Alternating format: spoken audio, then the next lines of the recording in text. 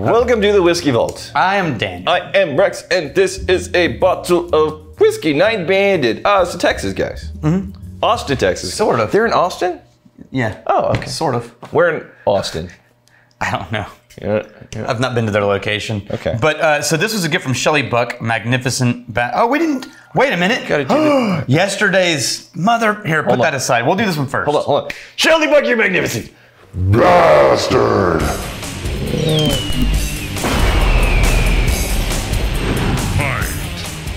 Okay, so Shelley Buck is one of our whiskey sommeliers. Right on. Used to be a badass rep for Whistle Pig. Okay. Is now working with 9-banded here in Austin, Texas. Okay. Shelley is awesome. Shelley does great work. Anybody who had Shelley should be glad to work with her. Should we have repped the crickets?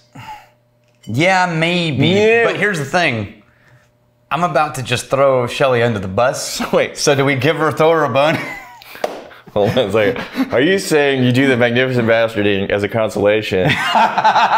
No. They're throwing I'm under just the saying bus? I actually forgot she was a rep and we forgot the crickets. This is a rep. This is a Okay. rep. There's It's no a rep. bastarding. Okay. Retract the bastard. Retract the bastard. Rewind the bastard. Dan, lots of edits on this one. Rewind the bastard. So Okay. so do that whole speech. So- I keep that whole speech, Dan, because it leads into Shelley Buck is a rep and she brought us 9-banded whiskey. So she's a rep. She has a vested interest in the success of this. Yes. So she gets a Crickets first. awkward moment of silence. Still awkward.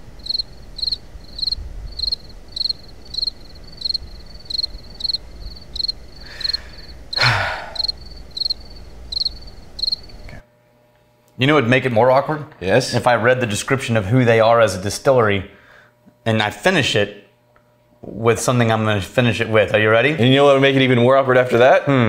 Go ahead and do the thing. Okay. Go ahead and do the thing, and then I'll make it more awkward. And you guess. All right, just do it. Okay. Just do it, and then. We're made in Austin, Texas. Yes. We're made from Austin, Texas. Right. Hang on. Don't make it awkward for me. Oh, cut it out. We distill the heart that flows freely in this town right into our... Ah, son of a bitch.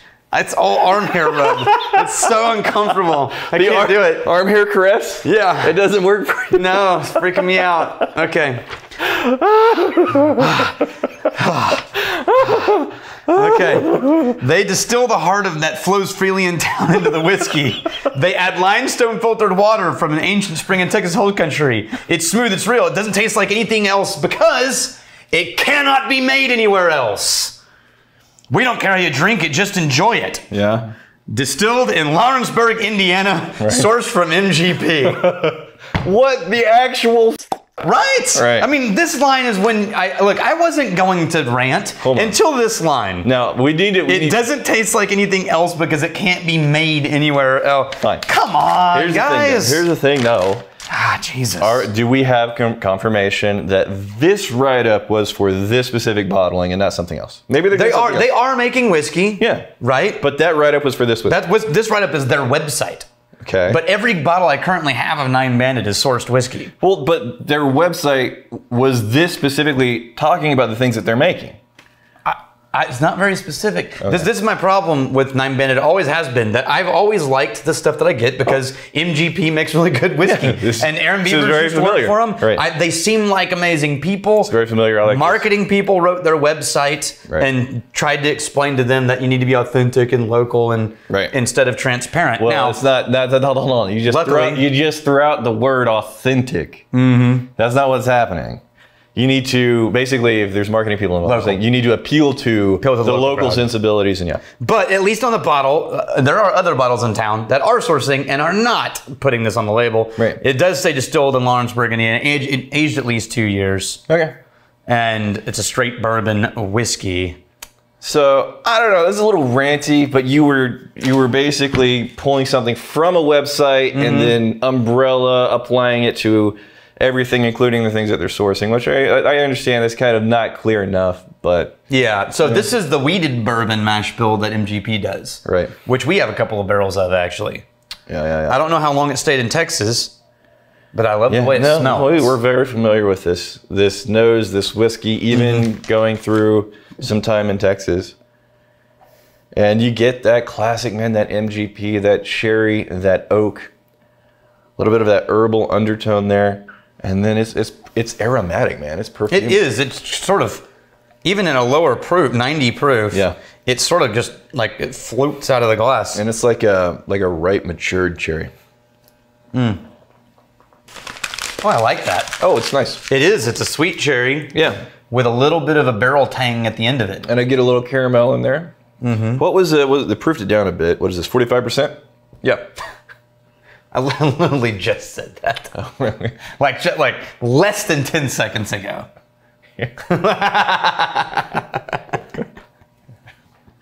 Jesus! Quit rubbing the arm. You're killing me. He's going to wake up in the middle of the night in a cold sweat with the memory. It's already happening. The sensory memory of that. David Hoffland, what are you getting? I'm looking for another bottle of 9 Banded. To Daniel and Rex, are wheated bourbons sweeter than normal bourbons? Have not had much bourbon, only Jim Beam and Maker's Mark. Did not like the Maker's because it's overly sweet cherry notes. But do all bourbons have that overly sweet cherry taste? Or is it only wheated bourbons? Want to try a bourbon that's somewhat budget line that has more of the oaky taste rather than the sickly sweet cherry taste. So he's liking the oaky stuff more so than the cherry stuff. The cherry note is very, very common. Yeah, maybe go into more of like the wild turkeys or something. And I think that cherry note is more often going to be coming from how the corn element is interacting with the wood more so than the wheat element. I've found that when the wheat is light, it does sort of almost like smooth out the rough edges of the bourbon and make it a little more sweet and approachable. Mm-hmm. But when wheat is cranked up, it's not sweet. Like we've had wheat whiskeys that are just like really grain heavy and deep and rich. Right? Yeah. So I don't think wheat in itself is sweetening whiskey. But I think some of the wheated whiskeys... If you don't like the cherry, I think the culprit's probably going to be what corn is doing. And there are plenty... I mean, don't get me wrong, wheat can add a sweet layer to a whiskey for sure. Right. And there are plenty of whiskeys out there that are a bit drier that don't have that cherry note. But I just, off the top of my head, I think at least 50% or more are going to have some element of a cherry note in there. The whiskeys, I'm trying to think... Buffalo Trace? I don't know if that was a cherry note in there. No, it's that vanilla cream. Yeah, but so Buffalo Trace... It still had a little bit of something. Is a slight cherry, not a huge cherry. And then I think Wild Turkey 101 had more of a cherry note. Old Forester, I don't think that had a big cherry. The Maker's Mark does have a big cherry. Does have a big cherry. But yeah, there's options. If you don't like cherry, though, you may want to explore categories outside of bourbon because that is a pretty common cornerstone flavor in the bourbon world. Filthy McNasty. Filthy. Now, I haven't read the comment yet. If you're going to be rocking the name Filthy McNasty, if it's not an amazing comment, then you should not be using this name. Because you set the bar really high with your name. Just with the name. Filthy McNasty. So we'll see. We'll see if it lives up to Filthy McNasty. Recently brought a Glenfiddich 12-year-old and enjoying it. On the label, it has printed married in oak after being aged in sherry and bourbon casks. Is that the same as finishing? Now, Filthy, here's the thing. You come at me with all the McNasty, and then you don't deliver upon my expectations of nastiness. It's a good question. You ask a very practical, reasonable question. Yeah. Good job. No, not good job. Bad job. I want some Filthy McNasty up in this. The answer is no. It's not finishing, even though it technically falls into the category of something that might be a finishing. Marrying of whiskeys is something that was traditionally done when you wanted various barrels of things to blend together and become one cohesive unit. Yep. And you decided to do that in barrels instead of in stainless steel tanks or totes. Yep. Speaking of cherry, that has a big old cherry in there. Yeah, it does. Big old cherry note. You got a little bit of that, like a sweetened tea quality, some milkiness. And, yeah. I think it's a really good sourced whiskey. Yeah. And especially at the price point. It feels weird reviewing this, right? Because I feel like... It's what came out of our barrel house the other day. Well, but proof down. Yeah. But no. Beyond that, because there's so many places that are doing bourbons from MGP. Right. It's like we're basically just reviewing the same distillery Right. over Like, and how over many and over times again. have we reviewed How many this? times have we reviewed this with this specific mash bill from MGP probably several times. Yeah. And we still like it, it turns out. It's still good. Oh, they make good stuff. Everybody knows they make Yeah. good stuff. Here's to fighting, stealing, and drinking. If you fight me, you fight for a friend. Steal me, you steal your lover's heart. And is that a question? Well, I was you're trying to mix it up this time? trying to think of something filthy and or McNasty. And if you drink, may you drink with us. You let me down, Phil.